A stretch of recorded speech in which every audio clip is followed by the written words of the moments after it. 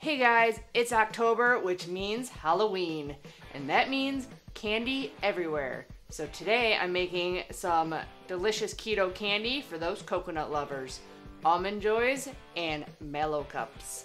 So let's get started.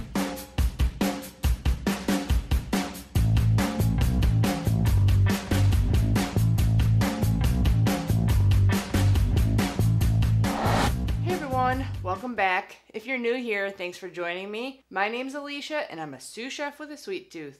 And here we make delicious pastries and candy, many from my time as a pastry chef. And my goal is to make the best keto desserts possible. So if you enjoyed these recipes, please consider hitting the subscribe button, hitting the thumbs up, and leaving me a comment. It all helps my channel grow and to bring you new keto desserts every Saturday. Today, candy. It's my favorite time of year. I love October. I love Halloween. So if you're a coconut fan, you are going to love these candies. Most of these are going to be going to my family because I'm not a huge coconut person, but I bet some of you guys are. So we're going to start with making the insides of our Almond Joys because those have to set in the refrigerator and chill for a while before we can coat them in some delicious Lily's milk chocolate. So I picked up this silicone candy mold. You can literally use any kind of pan. You can just make this into a big bar and cut it into squares. Super easy. I, of course, am a little bit extra and have to make them look just like mini bite-sized Almond Joys. But that's always an option. Super easy. Just layer it all out, put a layer of chocolate on top, chop it up. You're good to go. This is a super simple recipe. A cup of allulose out of my big tub of allulose that I just bought. This isn't even all of it. It's a big box. This is not super precise. We're not even going to use all this syrup. We're just going to add this to our coconut to make it nice and sticky in order to make it into little squares so that we can dip it in chocolate. So I'm doing a cup of allulose and a quarter cup of water. So I'm just going to fill this halfway. The amount of water really isn't important because what you're doing here is boiling the water out and getting the sugar a little caramelized. So it's not super important that you measure exactly quarter cup. I'm gonna turn this on medium. Whoop, forget I'm not on a regular burner here. I need a spatula. You don't really have to stir this. I just get paranoid that it's gonna like burn on the bottom or something. Whoop. And then the pot is too small for this burner. The only other ingredient is a little bit of vanilla extract. I'm gonna put 1 tablespoon in here. I already have my almonds counted out. I'm doing 40 individual little candies. So I have 40 almonds here. And I already have my unsweetened shredded coconut weighed out. You want to have this all ready because it's going to go really fast. Once this sugar is at the right consistency, you're pouring it into the coconut and you're mixing it up to make like a sticky coconut and you're going to put it in your molds. After your initial stir, I wouldn't even worry about stirring it at all. We're just waiting for this to come to about 260 degrees. These laser thermometers are very handy. I'll put the Amazon link down below for you. This thing has like been a lifesaver with all the chocolate tempering and the sugar work I've been doing. It's so easy. Hey, we're almost there. If you don't have a thermometer, you just want like it to be pretty thick and syrupy like. That's when you know it's ready to go. So we're at 160. 260. We're going to pour some of it in here. We're not going to need all of it. We're just going to give it a stir. You want it a nice sticky coconut. And depending on the coconut you get, the carbs may be different. This is a Thrive coconut and it's less than the one I got at Walmart. So I don't know why, but these are a lot smaller threads of coconut. The shreds at the Walmart were like this big, which makes it actually kind of harder to do this. So you want it nice and sticky. And once it cools, it'll harden. We got maybe like a couple tablespoons left. I'm just gonna put a little bit more in. This was actually an accident that I experimented with back when I did my cocoa almonds. I had that liquid left and I'm like, ooh, this is nice and sticky. I wonder if I can put it in some coconut and make Almond Joys. And I did. So then I had to do some testing on portions and all that and macros for you. But it turned out awesome that day that I did it. If you haven't seen my cocoa almond video, I'll link that up there for you. Super good. My mom loved them. So I'm just going to take a teaspoon and pour it into each one. We're going to pat this down really good, and then we're going to top it with an almond. Probably would help to spray your teaspoon with a little coconut oil or avocado oil. I didn't think about that until now. You try to get them as even as possible, but it's not that big a deal. You gotta push them all down really good. Kind of pack them in like a bar. That are a little light packed, you can add a little bit more to. Last little bit of coconut. See if it needs any anywhere. Press it down. Now if you want to be really precise, like I like to be, you can push them down with an offset spatula and get it all nice in there. I'm anal though when it comes to making desserts. You do want it nice and packed though. Helps stay together that way when you go to dip them in chocolate. Okay, those look good to me. So carefully dip your almond in that sugar.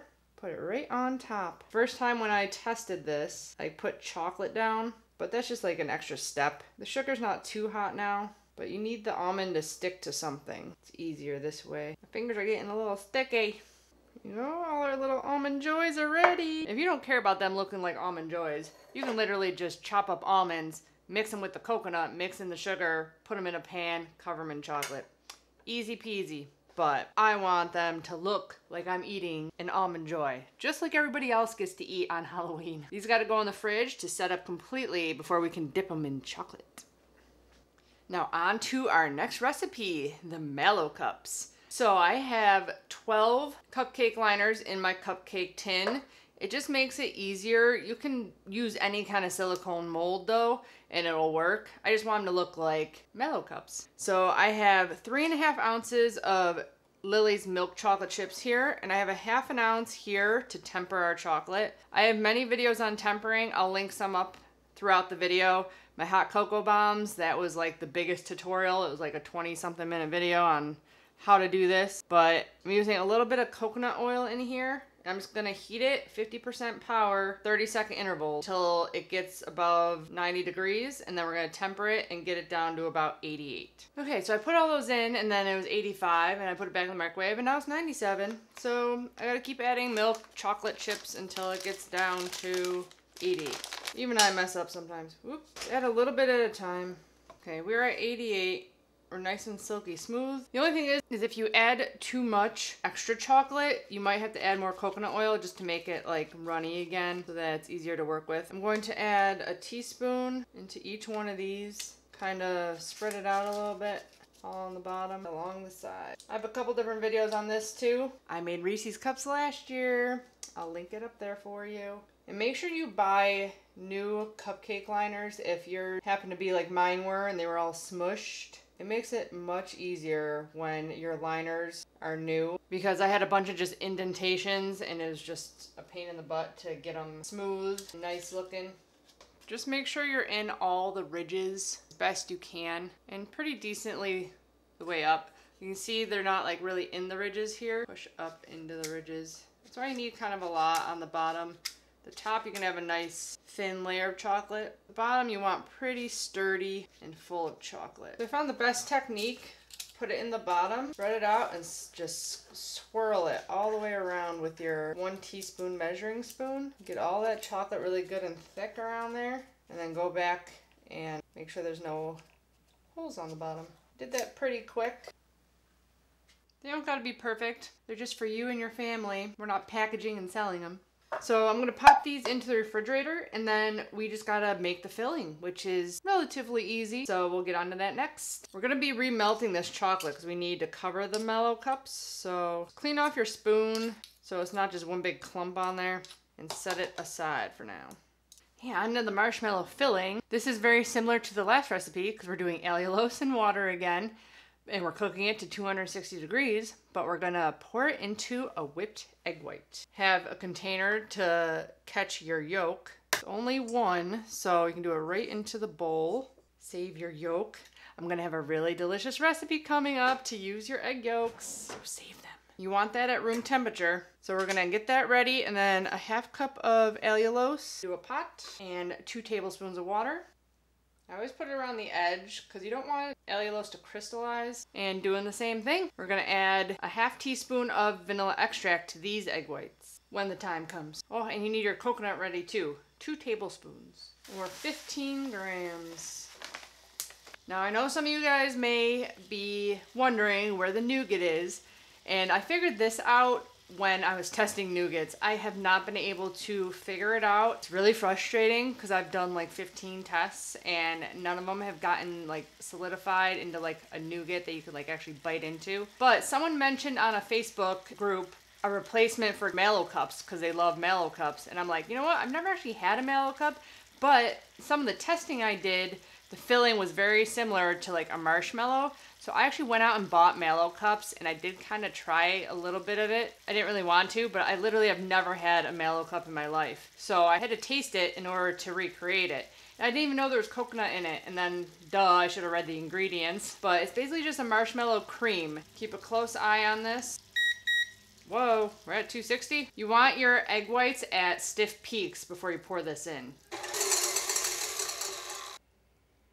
And so they're at soft peaks. A little bit more. There you go. If you don't talk while you're doing this, start your egg white when your sugar's at 230. We caught it right when it was getting to 260, so we're good now. You want this on high speed, and you want to get it right in between the bowl and beater going down the side of your bowl.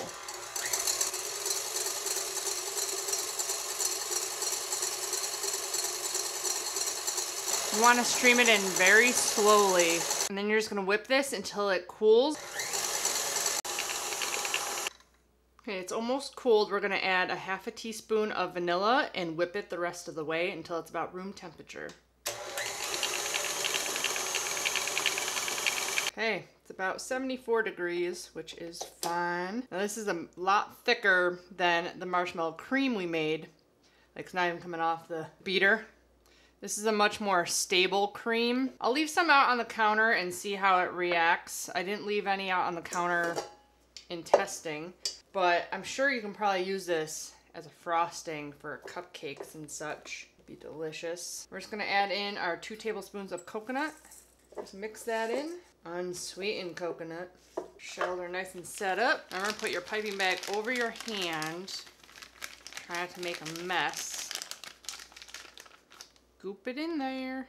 Oh, and I had my boyfriend try the Mallo Cup and my cup side by side, and he said it tasted the same. So don't overfill your bag like me. Take some of that off. Always refill. Fill up your molds. Say go around the edge first. Make a good line.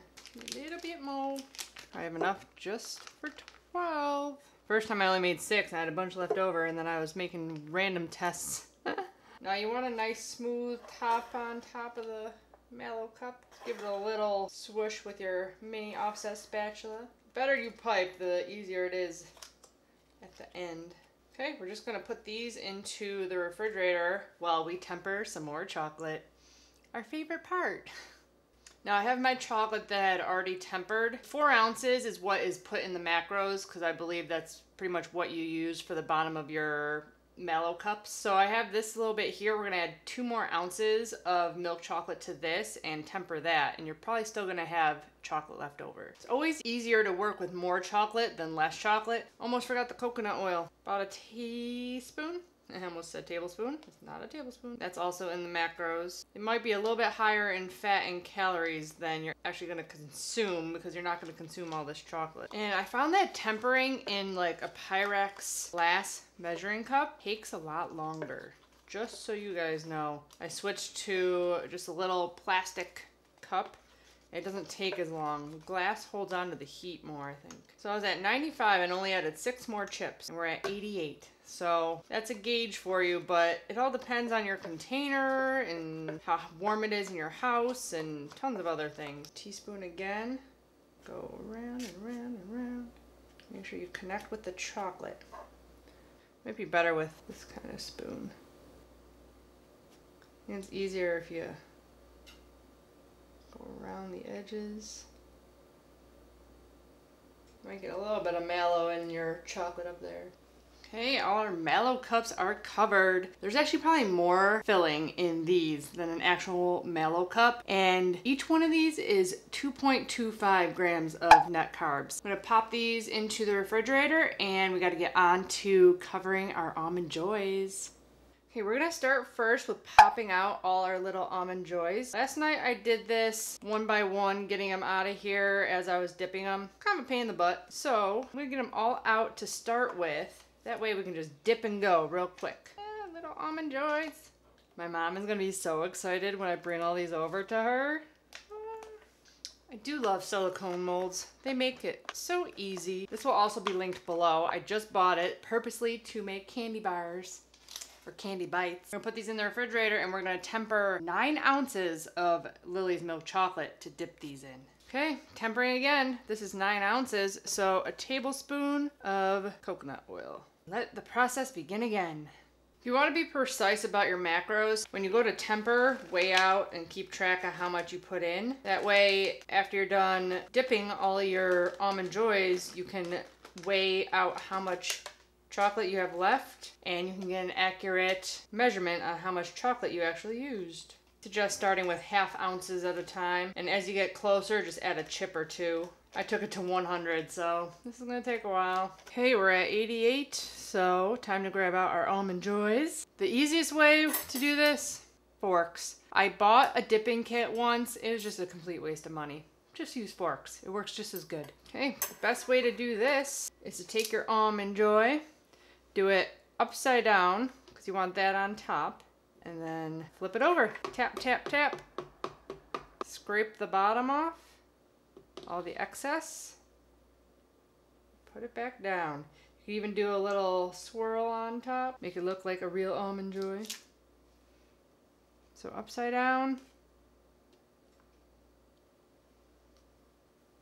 Scrape it, and down on the paper. Just keep going until you got all 40 little Almond Joys. We are almost at the end here. Just want to mention, if you don't tap off enough of the chocolate, you may end up not having enough. You gotta get a really nice thin coat on every chocolate bar. I'm still probably gonna have about 1 ounce of chocolate left, but if you don't have even 1 ounce left, it gets a lot more difficult at the bottom of the chocolate. Like, I still have quite a bit of chocolate down here, but it becomes more and more difficult the less chocolate you get. And my candy bars are starting to get soft, so gotta quicken up here. And then I'm just gonna weigh out this chocolate. And you don't have to put almonds on this, and you can do dark chocolate. That would be a Mounds bar. Also another option. You can also use semi-sweet chocolate chips if you want. This is where most of your carbs come from, is the chocolate.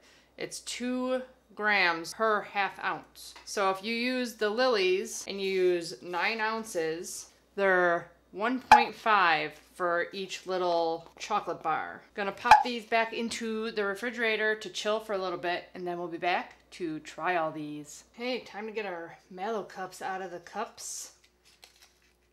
You can obviously clean them up a little bit, or you can leave them right in the cups. They look good. They're definitely bigger than Mallo cups. I don't think they use a standard cupcake mold. We got our Mallo cups. Time to try one.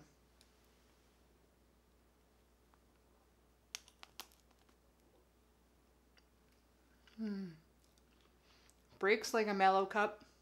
Definitely more filling.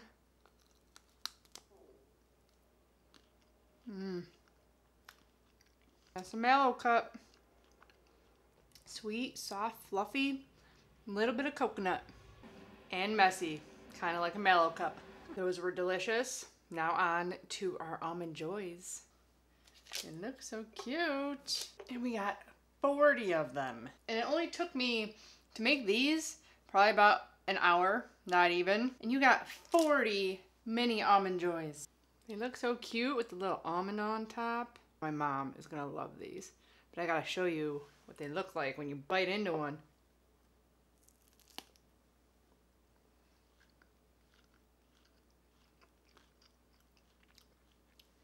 It tastes like an Almond Joy.